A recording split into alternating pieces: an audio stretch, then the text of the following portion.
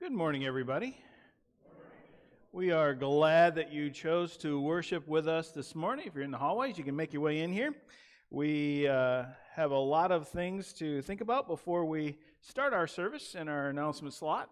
The first thing, and we do want to invite you back to our service this evening at 6 o'clock tonight. We have an opportunity to gather back together. We are in the process of working our way through the book of Matthew. We have gotten to the scene where we see Jesus is going to be arrested in the Garden of Gethsemane this evening, and will be a challenging time as we think about the sacrifice that Christ has made for us through the trials and through the cross. So we won't get that far this evening, but we'll at least get through the arrest and maybe a trial. So we invite you back tonight.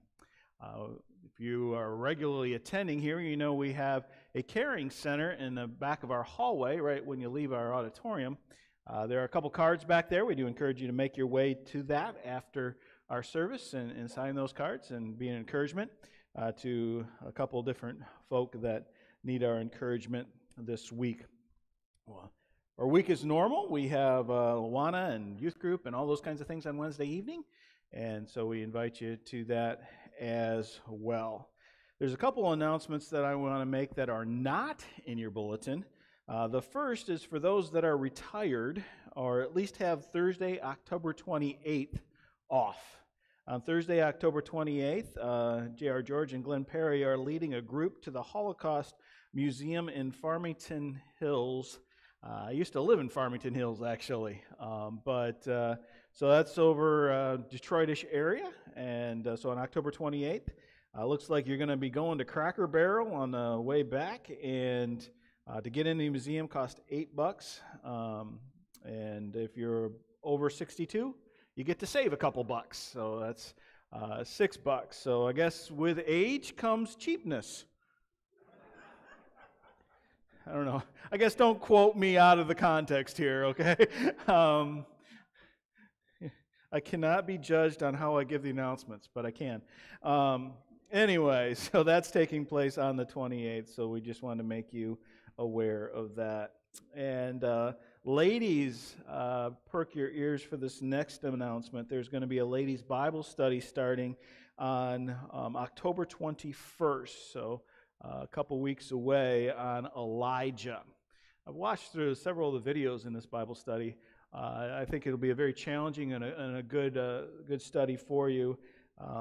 There is a promo that I'd like to show you right now.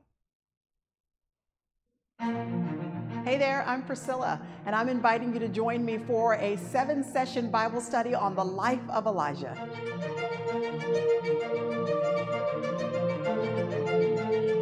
He is the premier prophet of the Old Testament, and his life and his journey with God teaches us so much about what it looks like to be bold, to be fearless, to have character in the midst of a culture that is increasingly anti-truth and anti-God. Because we operate by the power and the presence and the discernment of the Spirit of God, we should still be able to live in alignment with the promises that our God has declared to us. So just like Elijah, if God said it, then let's proclaim it.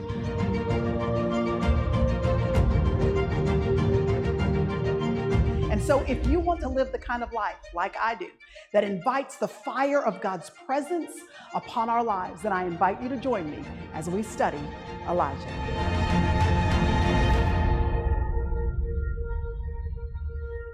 Like I said, that study will begin on October 21st. There's a sign up. If you leave the auditorium and turn to your right, on this wall, there is a sign up for that Bible study, ladies, if you are interested in taking part in that. I think that's the announcements that I need to highlight at this point. Let's open our service in prayer. Let's pray together. Father, we come into your presence, and we're so grateful for the opportunity that we have to be here today.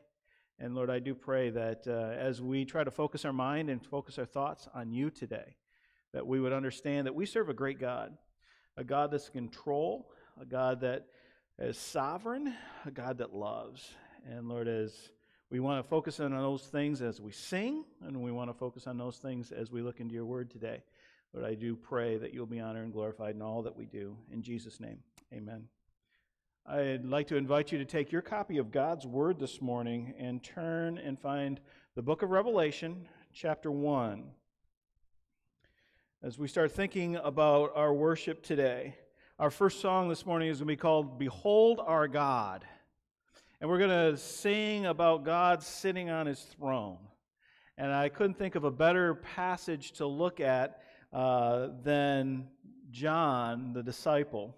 And God allowed him to see that throne room in Revelation chapter 1, starting in verse number 10. If you would you stand with me as we read God's Word this morning, and then we'll be prepared to sing. In verse 10, it says this: I was in the Spirit on the Lord's day, and I heard behind me a loud voice like the sound of a trumpet saying, Write in a book what you see, and send it to the 7 churches, to Ephesus, to Smyrna, to Pergamum, to Thyatira, to Sardis, to Philadelphia, to Laodicea. Then I turned to see the voice that was speaking to me, and having turned I saw 7 golden lampstands. In the middle of the lampstands I saw the Son of Man, clothed in a robe reaching to his feet, girded across his chest with a golden sash. His head and his hair were white like wool, like snow.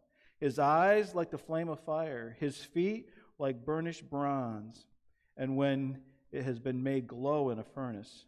And his voice was like the sound of many waters. In his right hand he held 7 stars, and out of his mouth came a sharp 2-edged sword. And his face was like the sun shining in its strength. And when I saw him, I fell at his feet like a dead man. And he placed his right hand on me, saying, Do not be afraid. I am the first and the last, the living one. I was dead, and behold, I'm alive forevermore. And I have the keys to death and Hades. That's our God. Let's worship Him in song right now.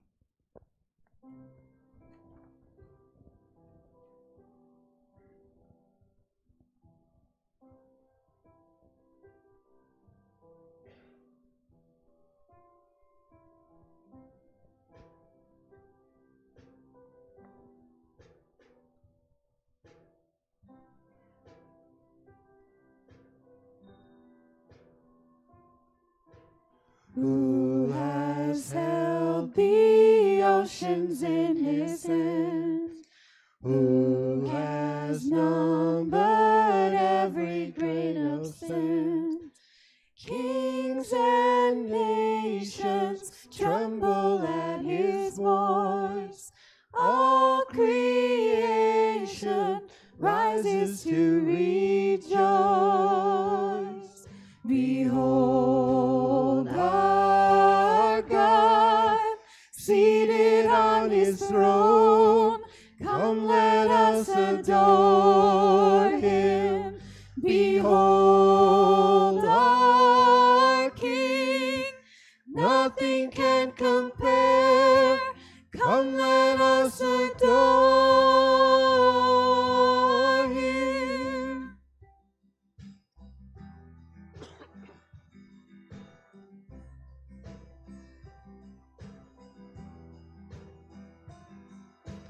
Who has given counsel to the Lord? Who can question any of His words? Who can teach the one who knows all things? Who can fathom all His wondrous deeds? Behold our God, seated on His throne. Come, let us adore Him. Behold our King, nothing can compare. Come, let us adore Him.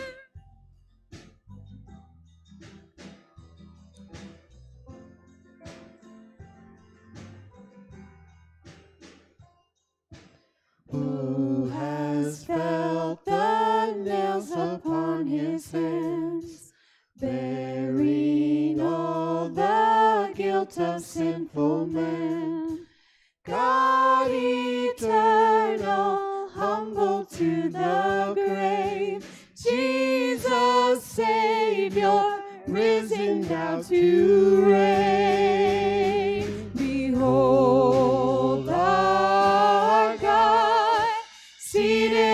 on his throne.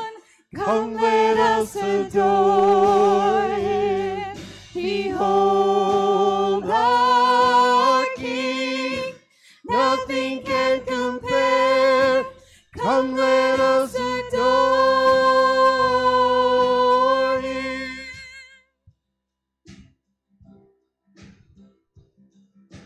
You will reign forever. You will reign forever. You will reign forever. You will reign forever. You will reign forever. You will reign forever. You will reign forever. You will reign forever. Behold our God, seated on his throne. Come, let us adore him. Behold our King. Nothing can compare. Come, let us adore. Behold our God, seated on his throne.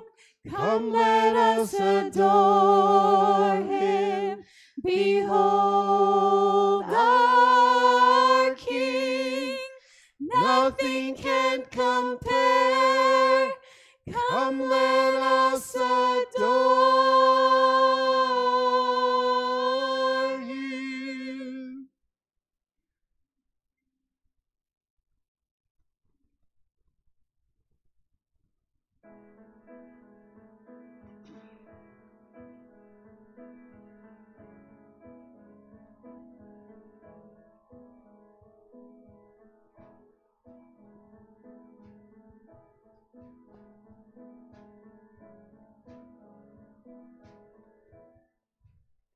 In your grace, You know where I walk. You know when I fall. you know all my ways. In your love, I know you allow what I cannot grasp to bring you praise. Thank you for the trials, for the fire, for the pain. Thank you for the strength, knowing you have ordained every day.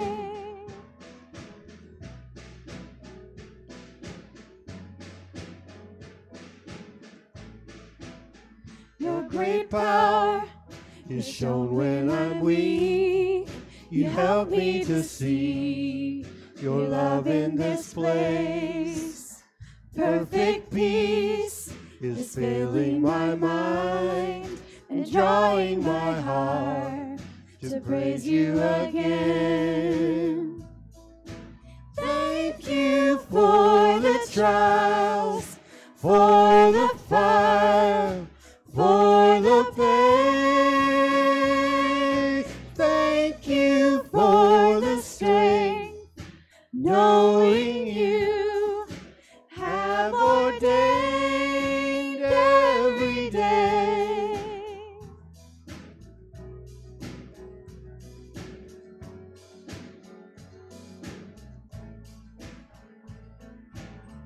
in my uncertainty.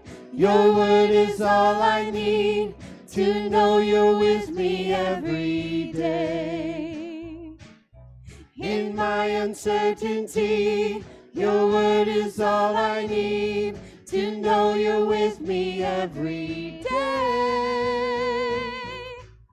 You're with me every day.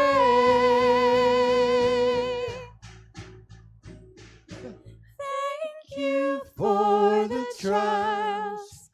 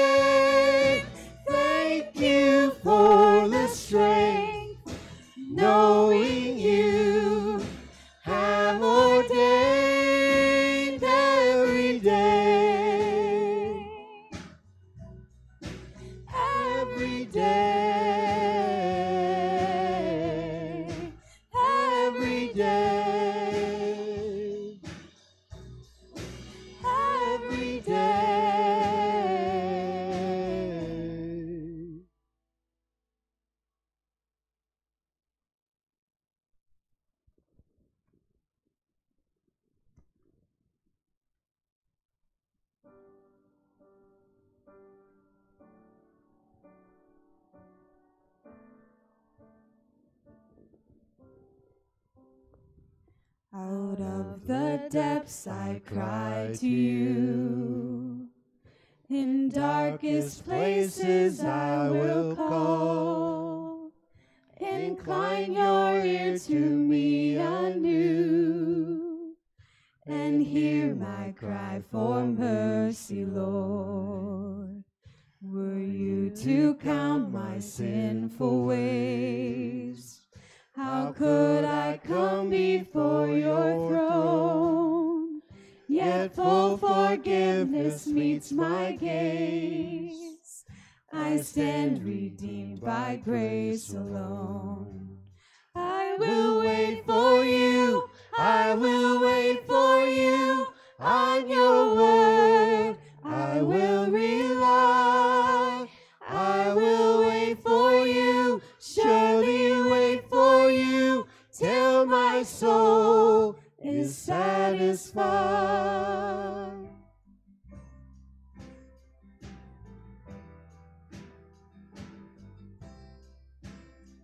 So put your hope in God alone. Take courage in His power to save, completely and forever won by Christ emerging from the grave. I will wait for you.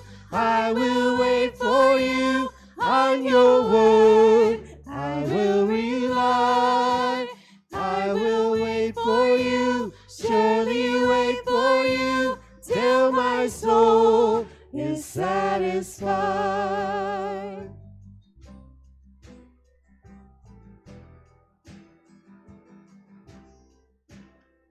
Now He has come to make a way, and God Himself has paid the price, that all who trust in Him today find healing in His sacrifice.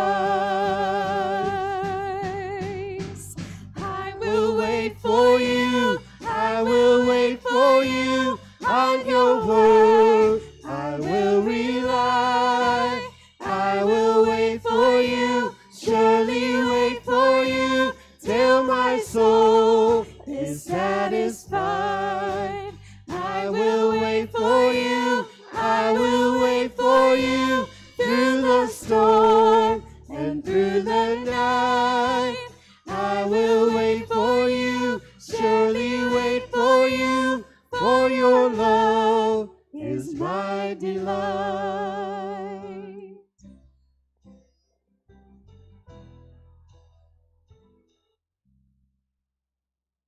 You may be seated.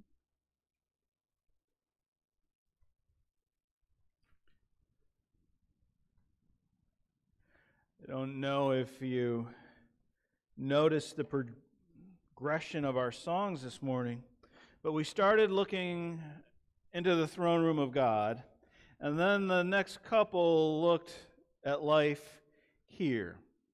Now, with that progression in mind, as we look into our text today, and I invite you to take your copy of God's Word and find Acts chapter 16 within it, but as we look into our text today, I am convinced in order to live out life well here, we have to have an accurate view of our God. We have to have an accurate view of the throne room of God, that He is sovereign, that He sits on the throne, and there's nothing that's going to take place here that's going to affect the throne room of God and scare the throne room of God. And there's nothing that's going to take place here that's going to catch God by surprise. And in fact, in His sovereignty and the way that He works in such a way that what takes place in our life, those trials that we just sang about, the fact that we have to wait for Him, no matter what takes place in our life here, it's in control in the throne room of God. And we're going to see that in our text today. Some of you that know me are very much aware that I am a baseball fan. I like baseball. I like playing baseball as a child. When I got a little older and a little slower, it turned into softball. And when I got a little older and a little slower, it turned into sitting on the couch and watching other people do it. Right now we're in the midst of the Major League playoffs right now, and watching men in their prime playing this game we call baseball.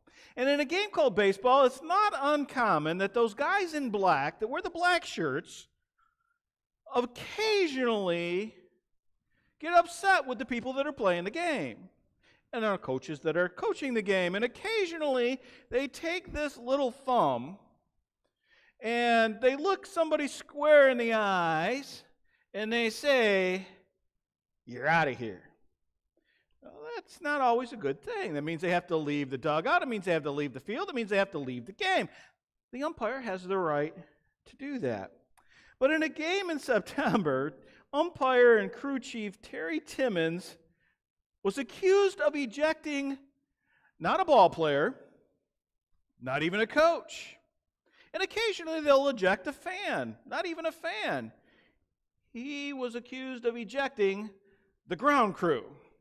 Now, for those of you that are not into baseball as much as some, the ground crew are simply the people that take care of the grounds. Not a tough concept. And when rain tends to come in the middle of a game, the ground crew are the ones that are responsible for taking a big old tarp that's sitting usually off to the side by one of the dugouts and unrolling that tarp and putting it over the infield so too much water doesn't get on the infield to stop the game from resuming after the rain comes.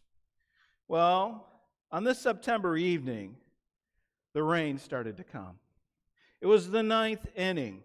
It was the middle of the 9th inning, and as the rain started to come, Mr. Timmons noticed that the ground crew took their rightful positions next to the tarp, ready for a game delay, ready for a rain delay, and they were about to put the tarp on the field as the rain started cascading down from the clouds. When Mr. Timmons saw this, he looked at the grounds crew and said, "Well, one might suspect why people think that he ejected the grounds crew." But after the game, he writes this: "I didn't eject the grounds crew. I just didn't want them by the tarp. We wanted to finish the game, and for their safety, I didn't want them on the infield waiting to put the tarp on, so I asked them to move." He wanted to continue the game. He made a judgment call, and that's what umpires do all the time. They make judgment calls. Sometimes we agree with their judgment calls. Sometimes we disagree with those judgment calls. Different sport. Football, there was a few calls yesterday I didn't necessarily agree with in some of the games, and the one game in particular that I care about that I watched. But, umpires and referees have the right to make those judgment calls. Well, it was the right judgment. Now, moments later, the Yankee ball player, Brett Gardner, hit a 2-run signal that ended the game. They got the game in.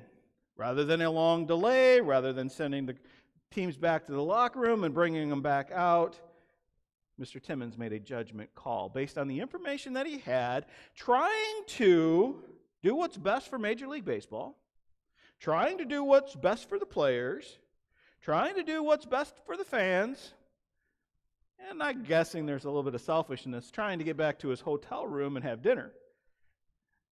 He made that call. Now, why do I start with baseball this morning?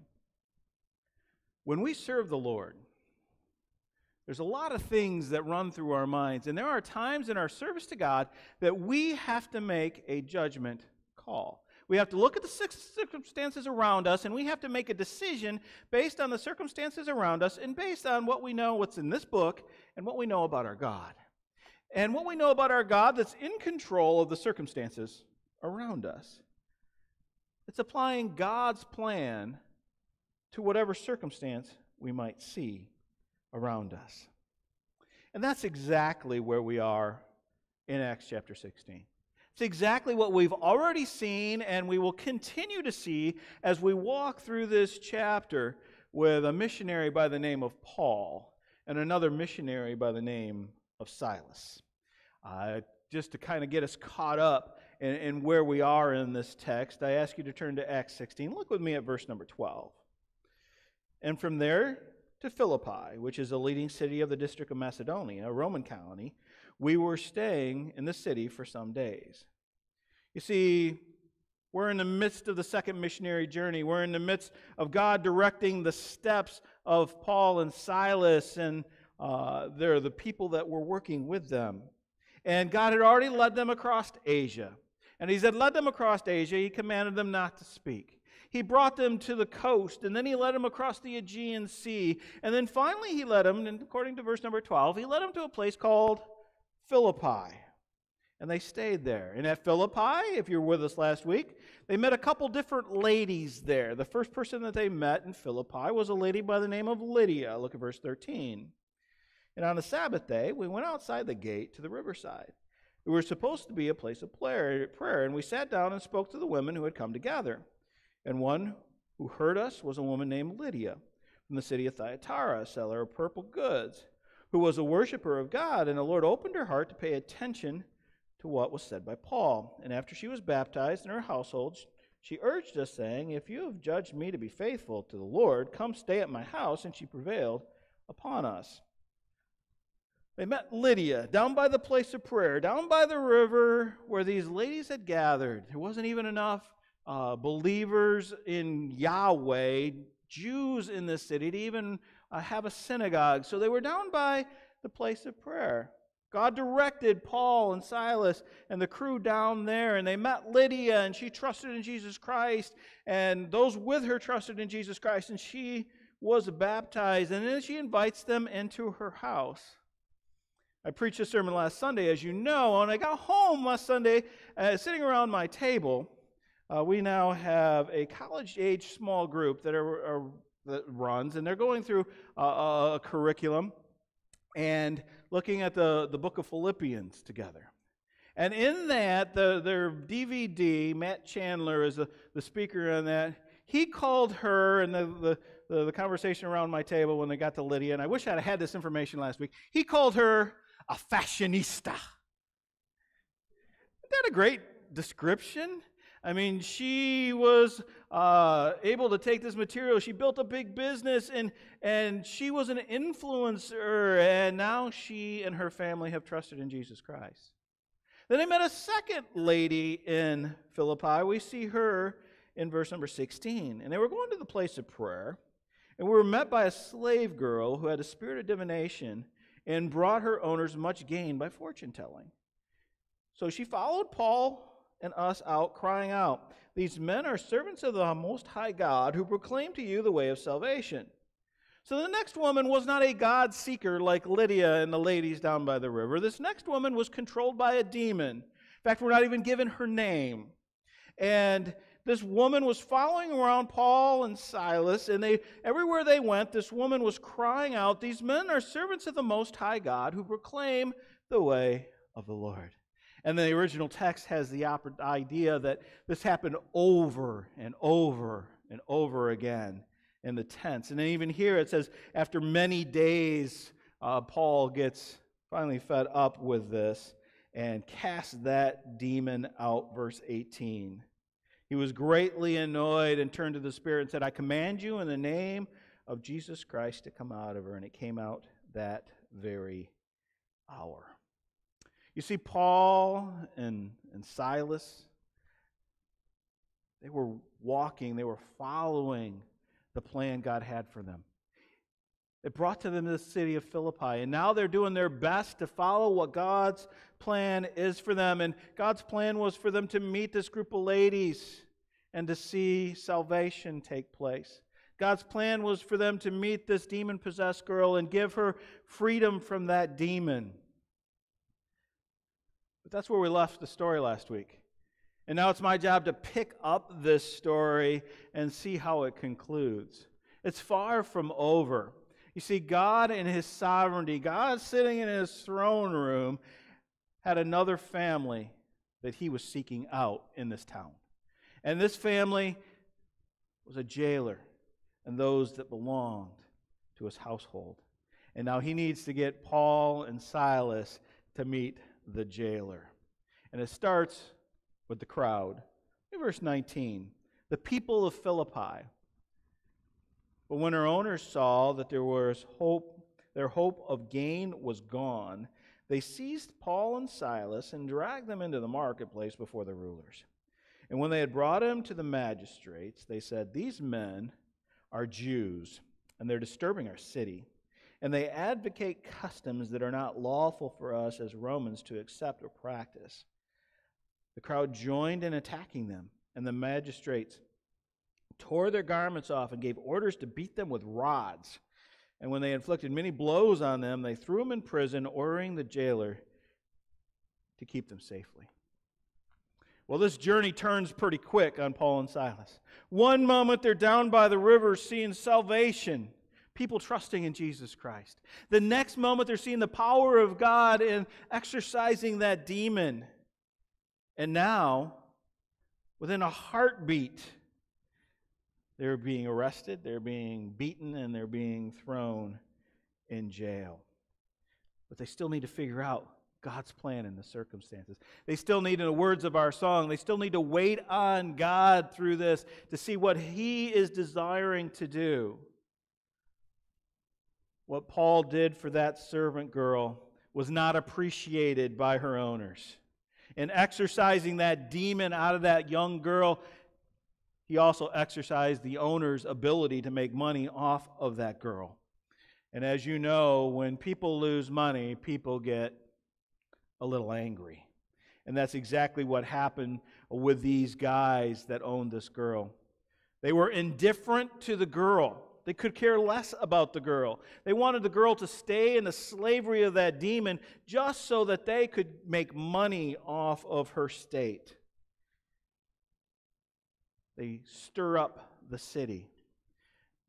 Paul and Silas are dragged to the marketplace and pulled before the magistrates. The charge against Paul and Silas, they were advocating something we'll call religio illicita. What is that? It's disturbing the peace. It's using religion and customs that are not lawful for Romans and pushing that on the Roman society. It's disturbing the Pax Romana, the peace between different nationalities under the Roman Empire. They're charged with three different things here, and they're kind of coaxed all in this idea of anti-Semitism. Notice in verse number 20, they're charged with being Jews. They're charged with being Jews. During this time frame, the Emperor Claudius had ejected all the Jews out of Rome. And that flavor of anti-Semitism had come across in his colonies, and now this magistrates, this crowd, looked at Paul and Silas, and they couldn't understand the difference between what they were speaking and what the Jews were trying to teach. So they're accused of being Jews. They're accused in verse 21 of advocating customs that are not lawful for Romans to follow. They're also accused of disturbing the city with these customs. So they're pulled before the magistrates. Each Roman colony had two different magistrates, two different leaders that were in charge that governed the city. The charge of the slave girl's owners was obviously trumped up. Paul and Silas were innocent of all of these charges. But they stirred up this city, and it stirred up the magistrates, and it became a big deal. Rome permitted its citizens to exercise what we'll call freedom of religion. But what Rome didn't permit is to take that religion and push it on a Roman citizen. And that's what these men were being accused of. They couldn't distinguish between Judaism and Christianity here. They're just lumped into Judaism. Crowd is stirred up. The owners of the servant girl stirs up the crowd, which in fact stirs up the magistrates. The city is stirred up, but not by Paul and Silas. Remember, the accusation is Paul and Silas stirred up the city. It had nothing to do with that. It was the owners of this slave girl that stirred up the city. It was false charges put before Paul and Silas. So before we know it, before we can even blink, Paul and Silas are whipped, they're flogged, they're thrown into prison.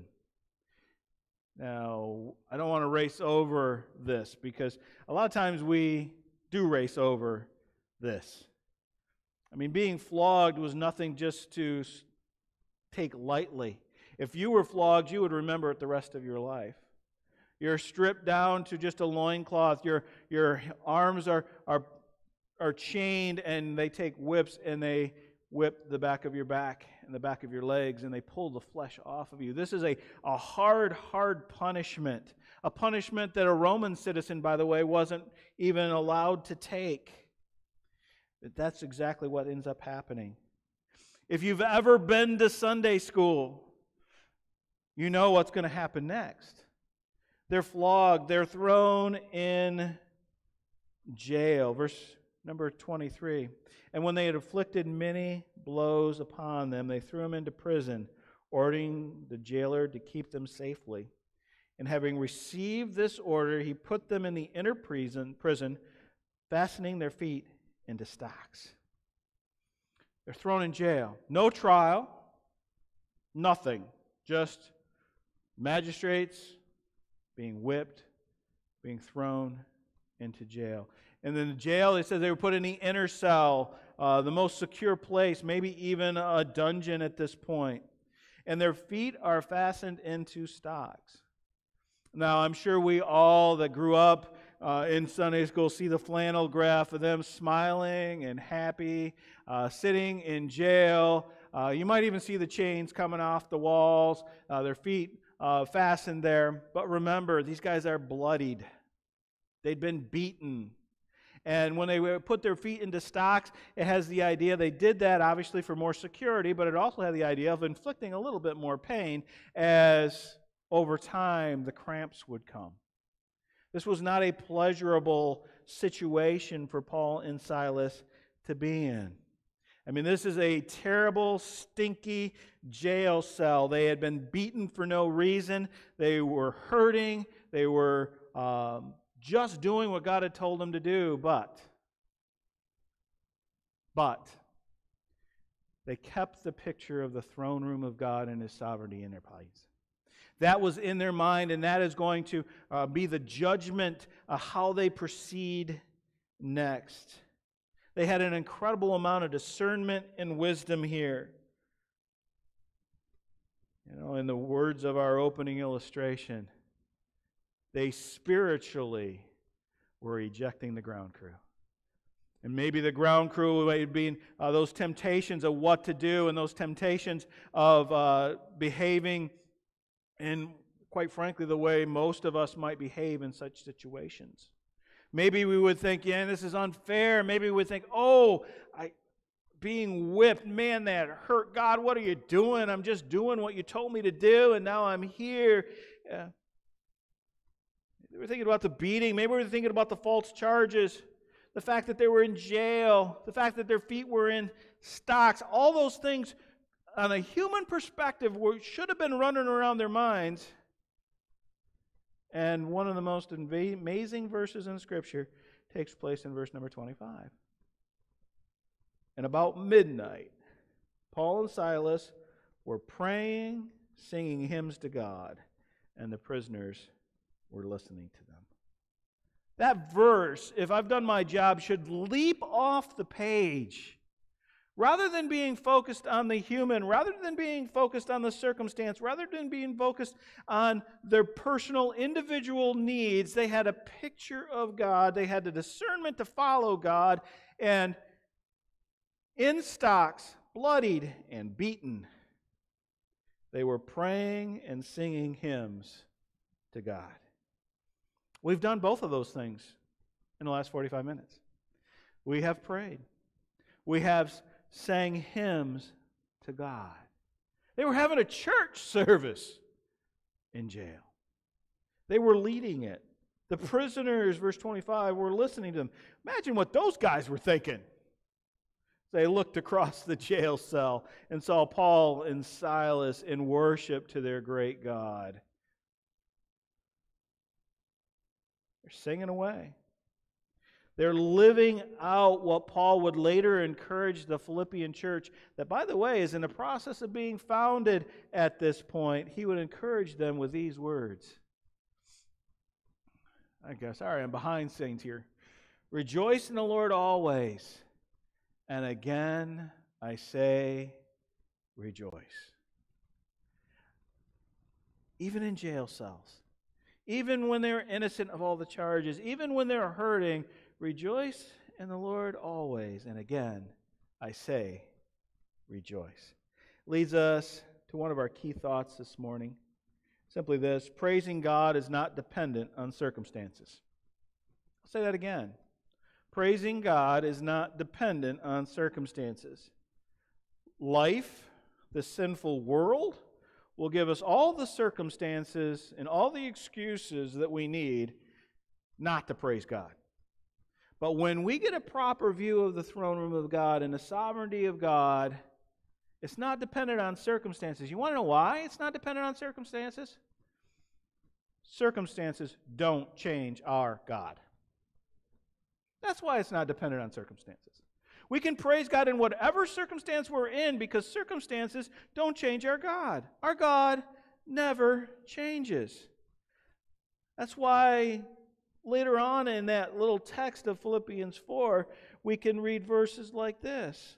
I'll start with verse number 4 again. Rejoice in the Lord always. And again I say rejoice. Let your gentle spirit be known to all men. The Lord is near. That's what Paul and Silas were doing in that prison. Verse 6, be anxious for nothing, but in everything by prayer and supplication with thanksgiving. That's what they're doing in that prison.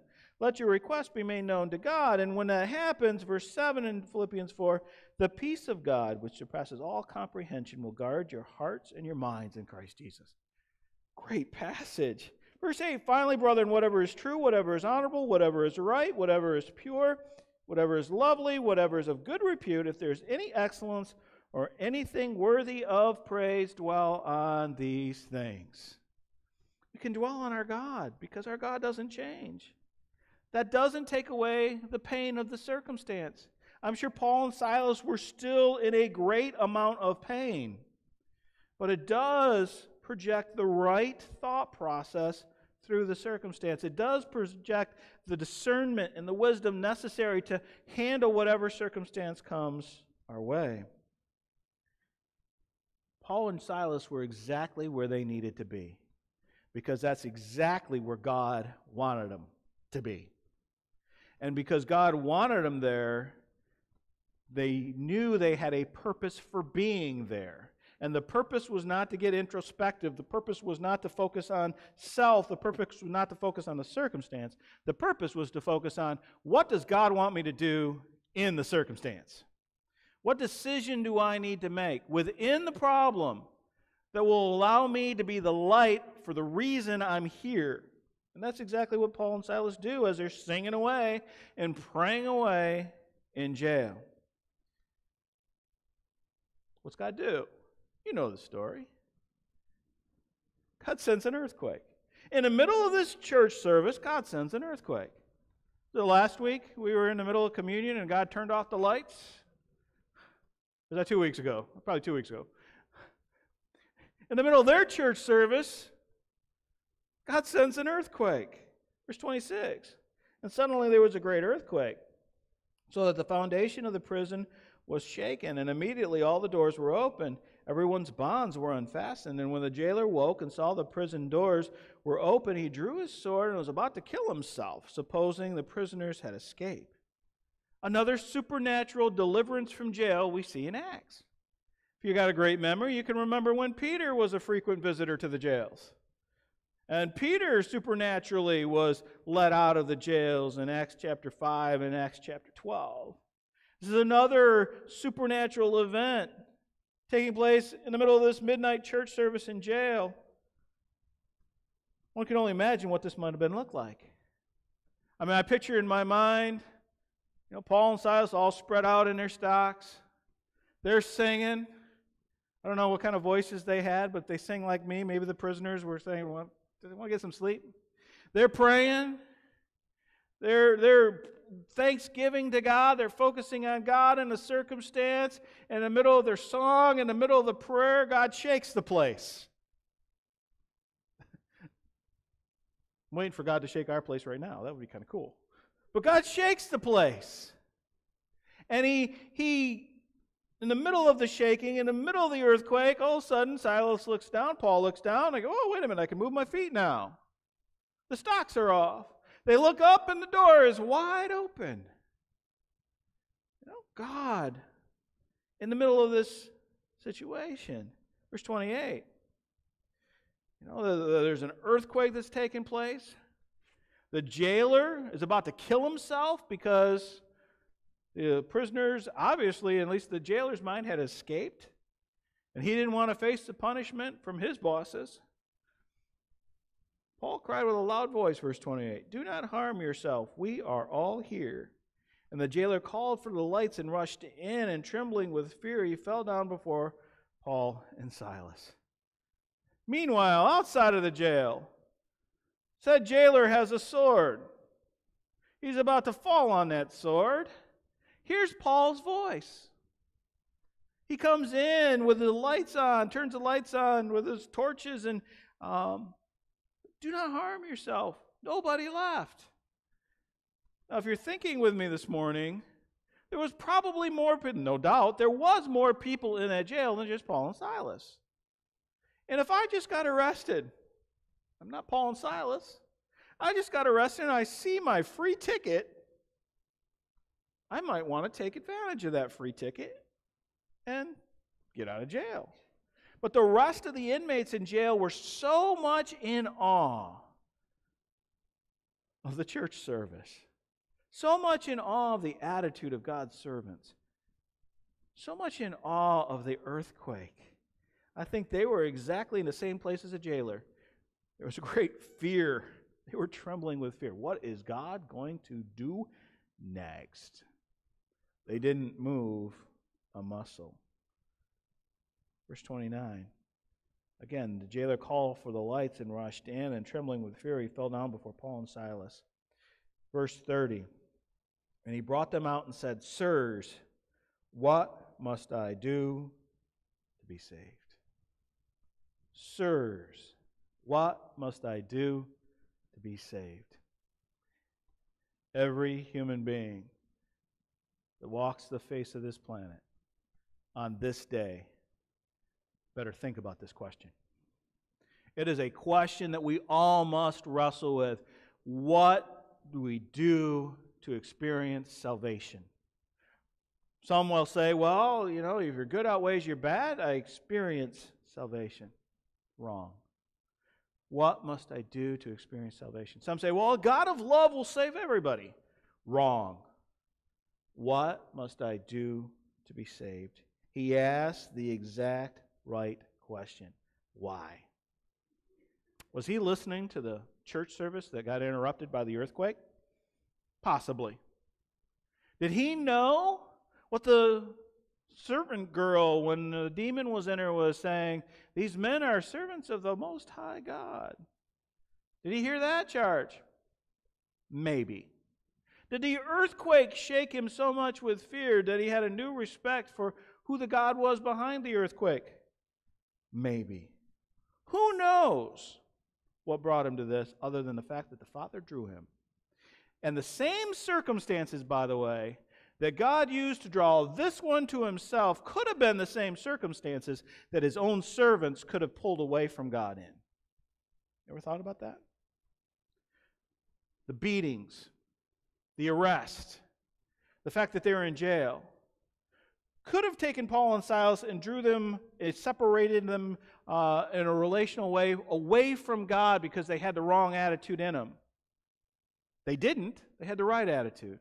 But those exact same circumstances God used to bring this jailer, this pagan, to himself. So basically what I'm saying here is when you look at circumstances, we got to look at them through the window of the throne room of God. And let God be God, and we just make the best decisions we can make as His followers, leaning on His Spirit, understanding His Word, through the process. Verse 31, the answer to the most important question one can ask. Believe in the Lord Jesus and you will be saved and your household. The answer to salvation? Believe. Trust in Christ. Verse 31 is a key passage in the message of faith. All that's needed for one to be declared right before God is a belief in Jesus Christ. The fact that His forgiveness was granted to you at His cross. The fact that He paid your sin. Belief. It's all that's required.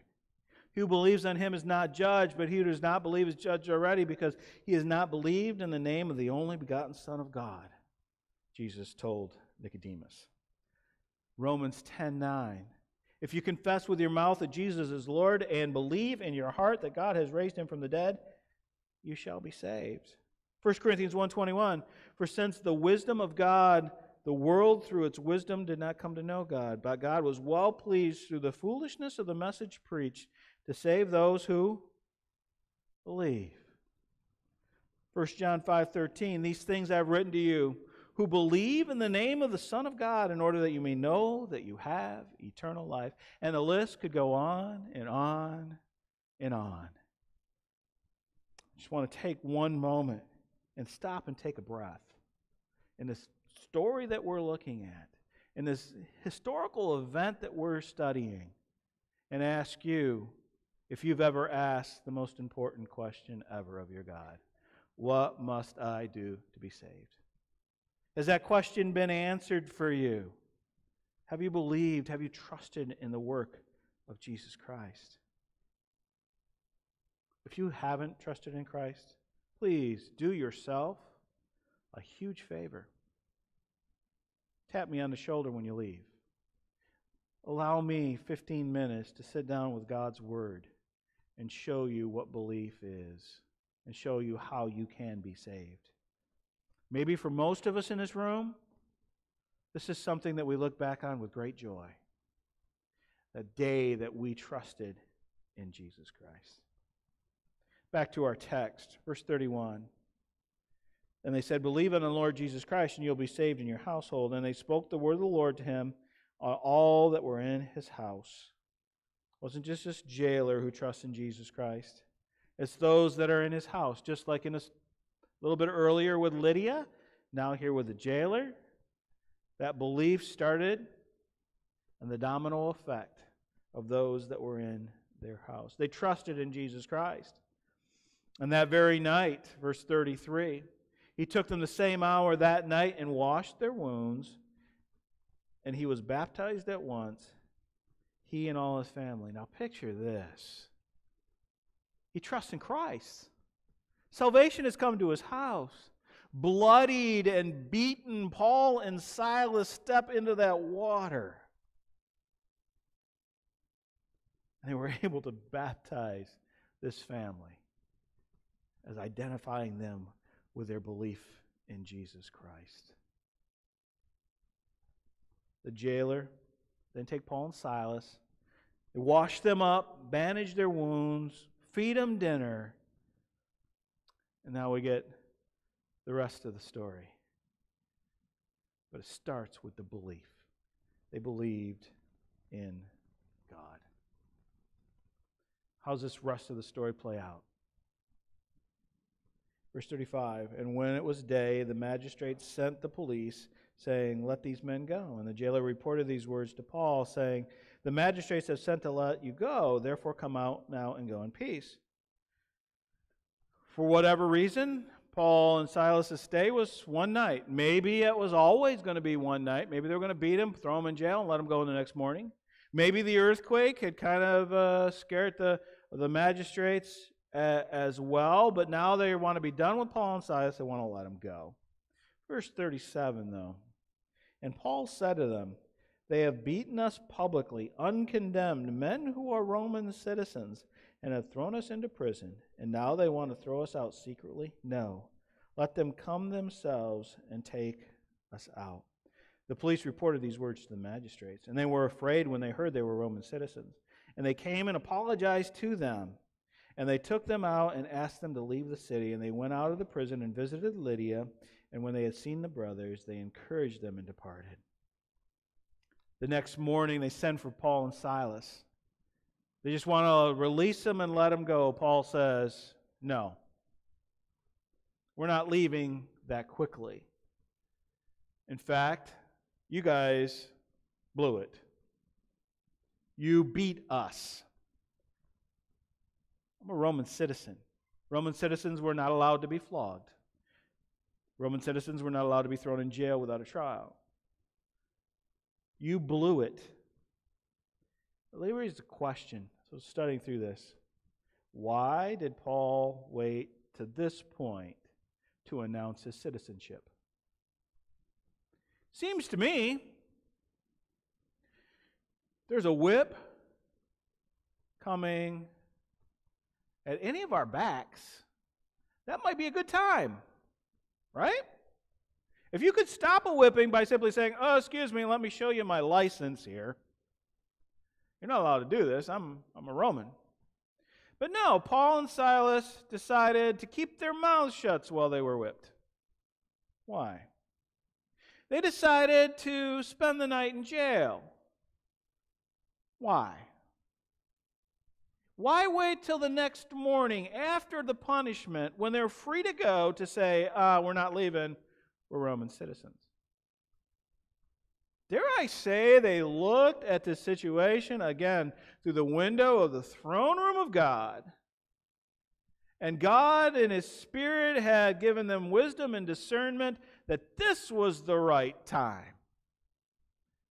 to play that card that you've been holding in your hand that you know will give you the victory in the game. This was the right time to play that card. Don't play that card too soon. What happens if, in the middle of the whipping, in the middle of the flogging, Paul says, here's my citizenship papers? Where are we with the jailer? Where are we with the jailer's family? Where are we with the church in Philippi that is being founded at this very moment? No, they had the wisdom and discernment to hold off till now. Well, why did they hold off till now? Why is this the proper time to play the card? Why is this the proper time to make this statement?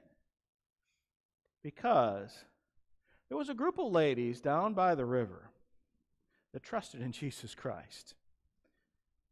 And there was now a jailer in his household that trusted in Jesus Christ. They were about to leave this area. And now was the right time to say, oh, by the way, you owe us something because you should have never done this. Now is the right time to say, publicly bring us out, publicly walk us out, publicly apologize to us. Verse 39, again, should leap off the page. They came and apologized to them. Does the government ever apologize for anything? They came and apologized to them. They were scared of the repercussions of all this, and that gave a beautiful sense of peace to the Christians that were left in Philippi, that church could now start and grow. Why? Because these two servants of God were able to live in wisdom and discernment and understand how God was working through it all. How do we want to leave here? What's our acts for the day? Taking the last 2 weeks and kind of putting them together. What can we learn from the ladies in Philippi? God knew Lydia needed to know more about Him, and He directed the events of both her life and this missionary team to meet with Lydia down by the river that Sabbath day. For the servant girl, God knew this girl needed to be freed from the control of her sin. And He directed events in her life to be freed. We don't know what happened to her after that, so we can't make any conclusions. From the jailer, God used a bad situation to create a life-changing outcome. Changed the life of this jailer's family. You know, it's interesting to me, Lydia was seeking God, and God showed up. God was seeking the jailer. But both cases, belief was had. For our lives, God desires to use every circumstance, good and bad, to draw us closer to Him. We need to navigate our lives with the understanding that God is always at work. He's always working in the circumstances. He's always working to bring about His will. We just need to be obedient. We just need to have discernment. We need to have wisdom. We need to look at God rather than the circumstances. And then we can, like Paul, like Silas, we can live in a way that will blow people's minds as we rely on the Holy Spirit to navigate this life that He has for us. I want to end with a rather familiar person. I'm sure most of you have heard of Bethany Hamilton. You know her story. Maybe you've watched the movie made about her. She was a surfing talent at a young age. At a young age, a 14-foot tiger shark came and was attacked while she was out surfing. She lost her arm, and through the midst of several years of her comeback, she's also a believer in Jesus Christ. She gets back to surfing, but that's not what draws me to Bethany Hamilton. What draws me to her is a statement that she made in one of her documentaries. She said this: God did have something bigger planned for me.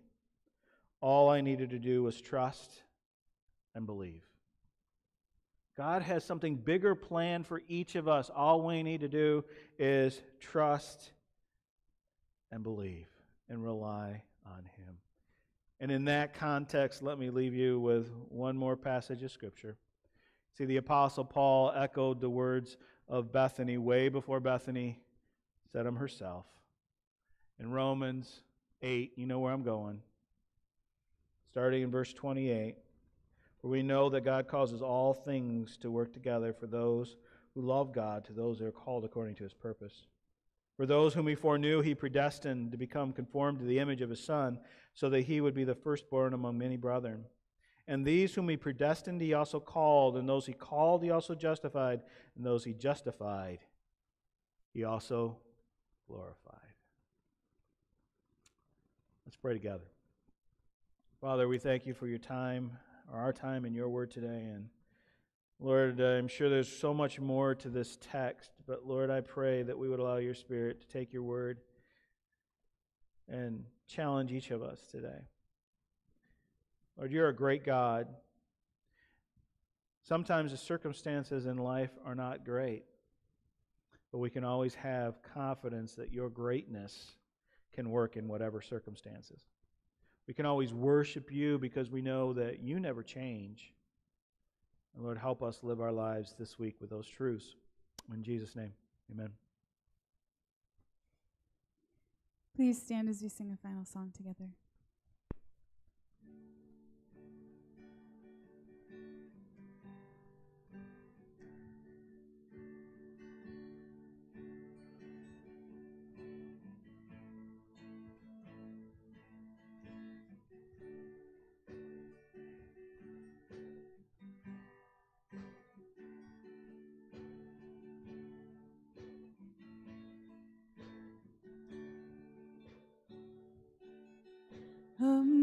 Amazing grace, how sweet the sound that saved a wretch like me. I once was lost, but now I'm found, was blind, but now I see. 'Twas grace that taught my heart to fear, and grace my fears relieved. How precious did that grace appear, the hour I first believed.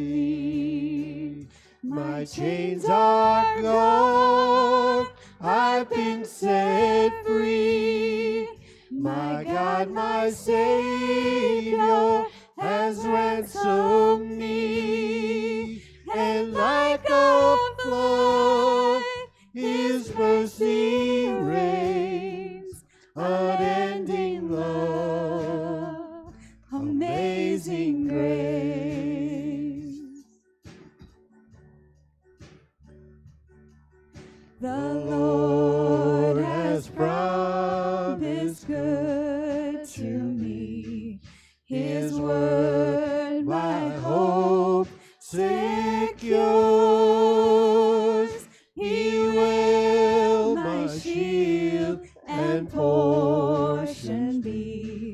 as long as life endures.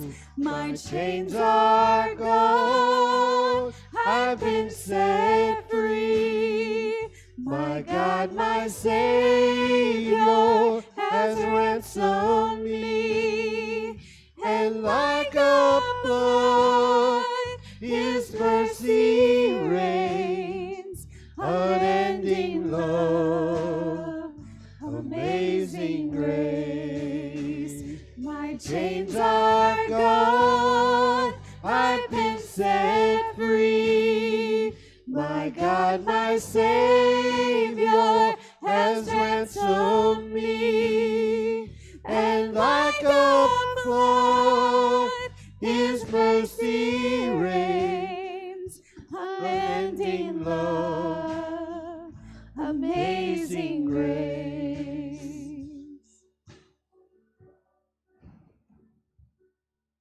The earth shall soon dissolve like snow. The sun forbear to shine. But God, who calls me here below, will be forever mine. Will be forever mine. You are forever mine. Amen. Let's pray together. Father, we do thank you that your grace has poured out. Lord Jesus, thank you for the ability to have the chain of sin being broken, that we can live in your grace. In Jesus' name, amen. You may be seated. We are glad that you worshiped with us this morning. If you're joining us online, right about here on your screen, you'll see our website. And if you would like to worship in your giving that way, you can click on that link. For those of us that are in the auditorium, if you want to continue your worship as you leave, we have offering boxes in the back, a couple different places and out on a worship center. We thank you all for being here. If you are worshiping with us for the very first time, there's a card and a chair in front of you. You can fill that out. We'd love to have you fill that out so we know who you are, and take that to our information table out by the doors, and we'd like to send you home with a gift for being here today. We do have those cards right across the hallway. If you haven't had opportunity to sign a card to be an encouragement to somebody, make sure you stop there as well. And just as another note of information before we go, starting on Friday this week, I am on vacation for the next couple. So next Sunday, we'll have the opportunity to have Doug Hinken bring our word. He's one of our elders.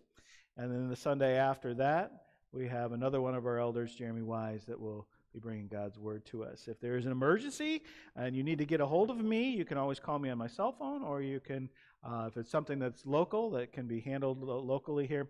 I will be out of town, but we have all of our elders, and hopefully you know who those guys are by now, that you can contact as well. With that said, let's stand and we'll dismiss with prayer. Father, we thank you for this day. We thank you for the opportunity again that we have to be here. We thank you for the service. But Lord, as we go, I pray that our minds can stay engaged. I pray that our hearts will still listen to your Spirit as we consider what you want to do with our hearts as a result of being here today. In Jesus' name, amen. You are dismissed.